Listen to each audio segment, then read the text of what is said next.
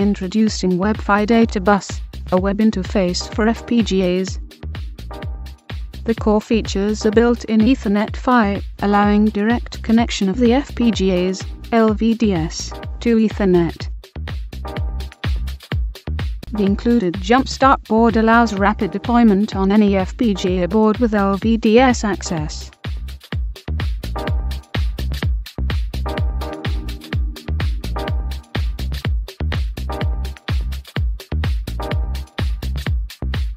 The user can modify the core's web page, creating a custom graphical user interface, tailored to the user's application. Web page modifications can be instantly uploaded to the FPGA at the click of a button for rapid development.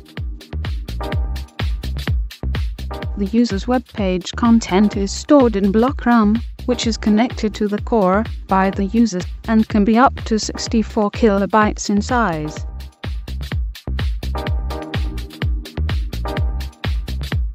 User data is sent and received from the core, using read and write commands via HTTP. These commands can be packed into custom HTML forms, such as buttons, LEDs, and sliders.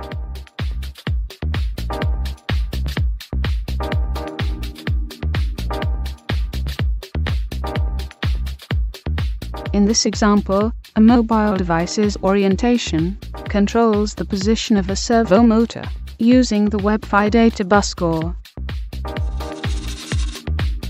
The core is provided as an eDiff list, and consumes less than 1500 slice flip-flops and lookup tables, fitting in even the smallest Spartan 6 FPGA.